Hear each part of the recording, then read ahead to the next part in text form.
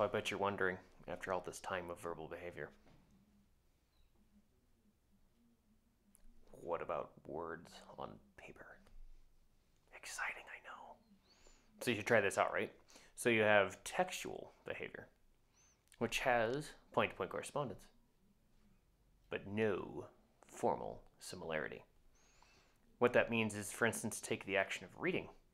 Just because an individual seems to be reading doesn't mean we slash they can comprehend what they're reading.